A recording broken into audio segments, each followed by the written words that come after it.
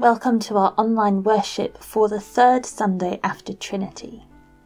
Today we are wrestling with one of the harder stories in the Bible, and we're thinking about the bigger picture of how God has been with people throughout the unfolding story of history. Through all the confusing and difficult times, we find that God has been with us in different ways. So I invite you to join in as we travel this journey together. We pray the collect for today. God our Saviour, look on this wounded world in pity and in power. Hold us fast to your promises of peace, won for us by your Son, our Saviour Jesus Christ. Amen. Our first reading is from the book of Genesis, chapter 22, starting at the first verse. After these things, God tested Abraham. He said to him, "Abraham," and he said, "Here I am."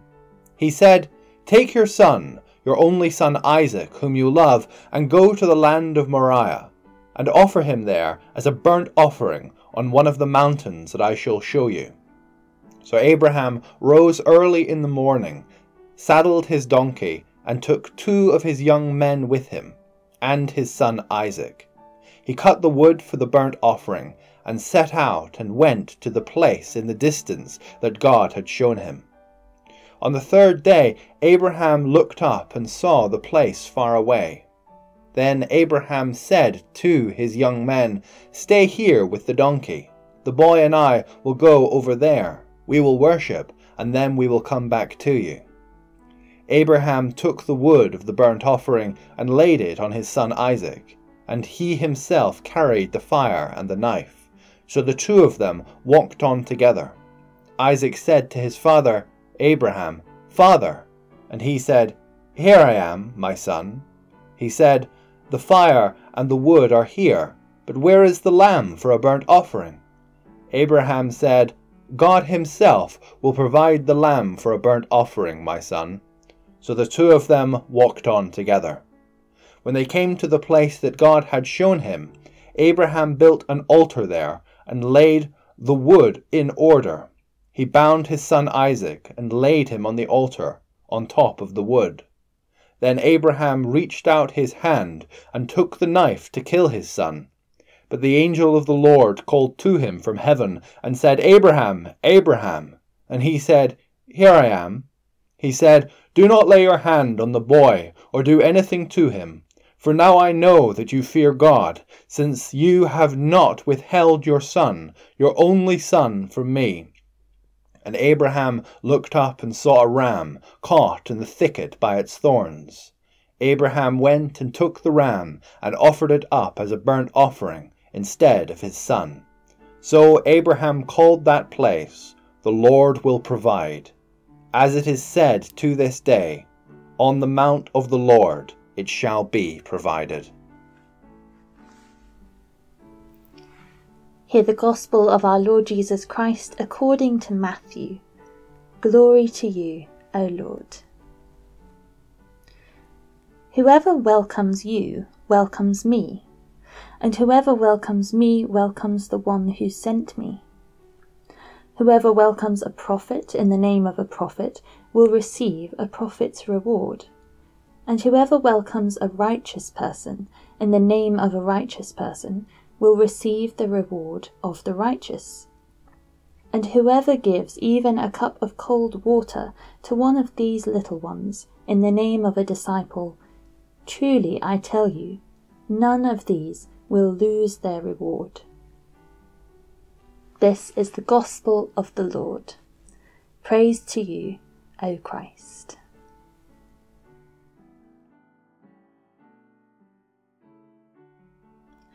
Our reading today from the book of Genesis is one of the more disturbing stories in the Bible.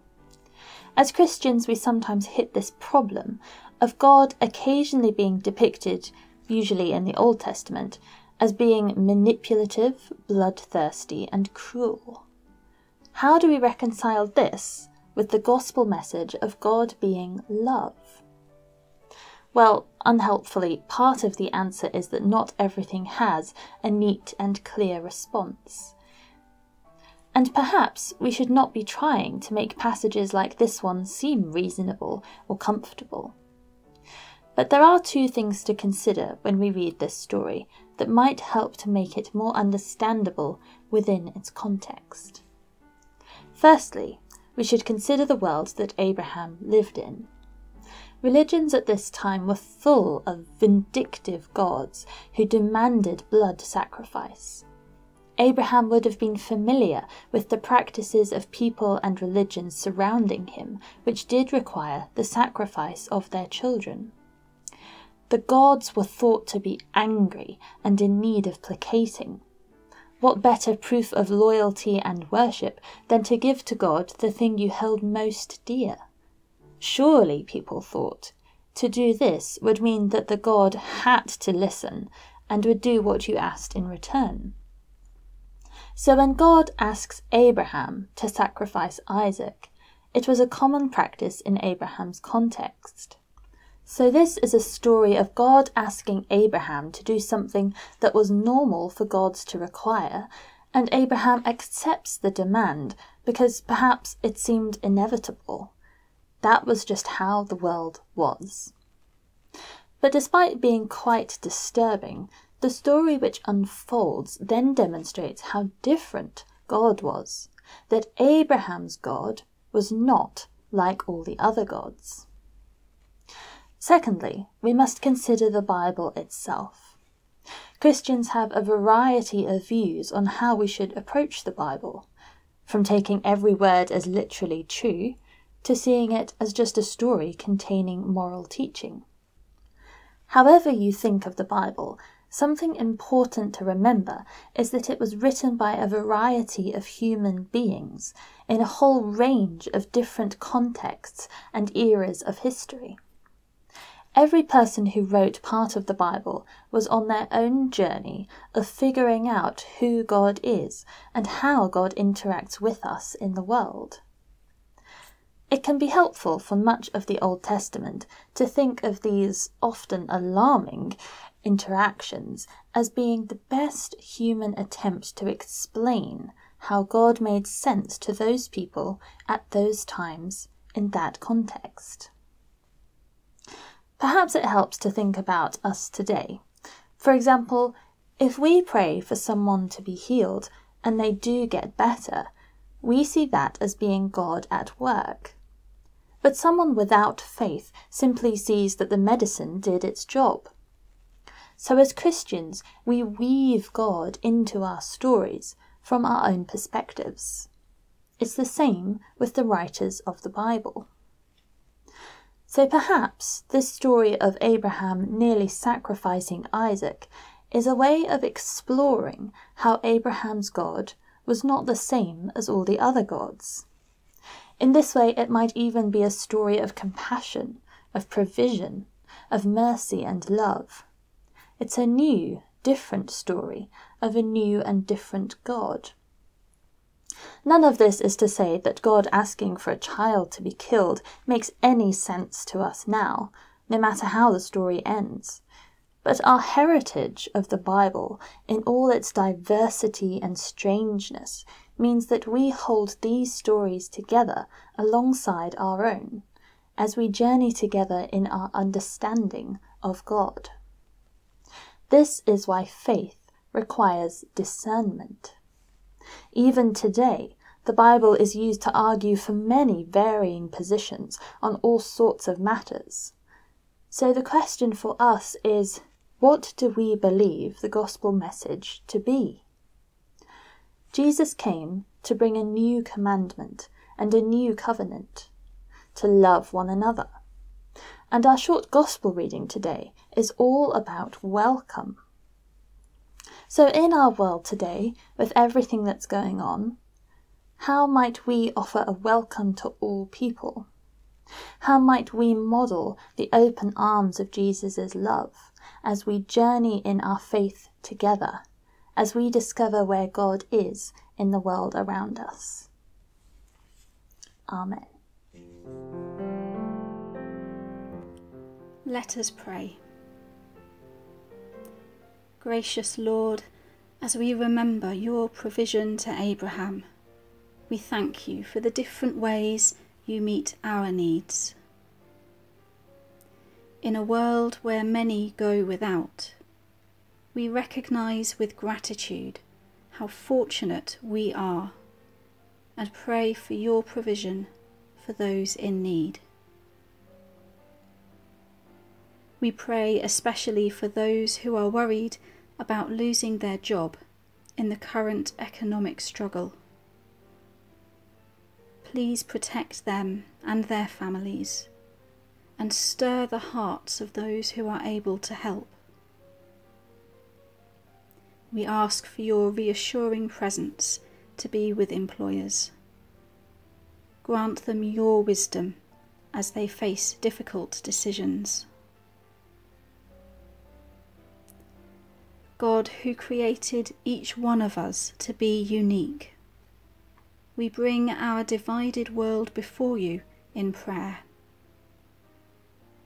We thank you for those who are speaking out against racism and injustice. And we pray that unjust systems would be overthrown, prejudice would be eradicated, and that we would be filled with love and compassion for all of your children. We pray for leaders around the world as they govern at this time of unrest and uncertainty. Guide them as they make decisions which impact so many, and may they know your presence with them as they continue to navigate the many unknowns which coronavirus has brought. As lockdown measures are eased, we pray with newfound appreciation for those we love with whom we can be reunited. Yet we recognise that for many with health problems, this is a time of trepidation and fear. May your peace flow into the lives of all who are fearful, and we ask for your help as we seek to protect those who are most vulnerable. In a moment of quiet, we think of those known to us who are in need of your help and presence this day.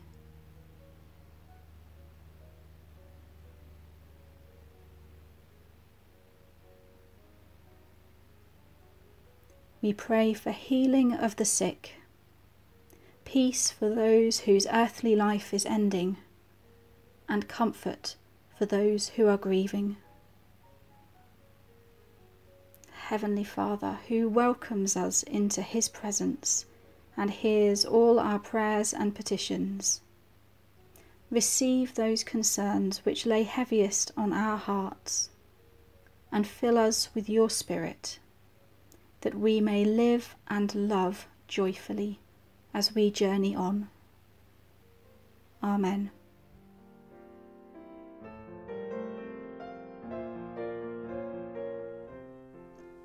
As you continue on your journey through life, may you know the presence of God with you through all the ups and downs, in the hard places and in the joys. And now be in peace, to love and serve the Lord. In the name of Christ. Amen.